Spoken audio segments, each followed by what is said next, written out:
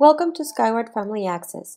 In this short video, we will take a closer look at some of the system's key features. Family Access is a password-protected, web-based service that empowers parents or legal guardians to access vital school information at any time through a computer or mobile device. To use Family Access, please use the user ID and password that were emailed to you and click the Sign In button. This is the system's main screen. If you have more than one child, please use the Student pull-down menu and select the name of the student for whom you wish to view information. The language option displays the text in a different language. However, please note that the system uses Google Translator, which may result in some inaccuracies. Use the Account Info button to access information about your login and email.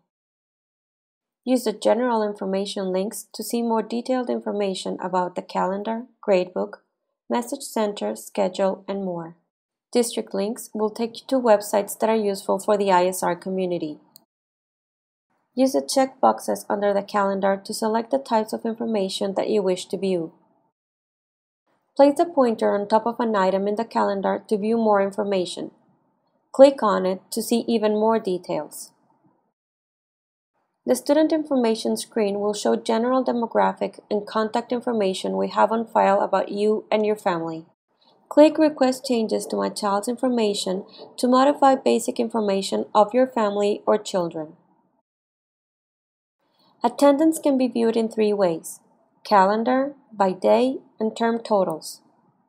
The attendance calendar shows color-coded dates when attendance activity occurs. The Message Center is a convenient one-stop place for you to see communications related to progress in your child's classes posted by teachers or coaches. You may also see general all-school messages. The exclamation point next to the Message Center link tells you there's an unread message. Family Access will open to the Message Center page when you log in if there's an unread message waiting. We encourage you to use the Logout button at the end of your session, especially if you are using a computer in a public place.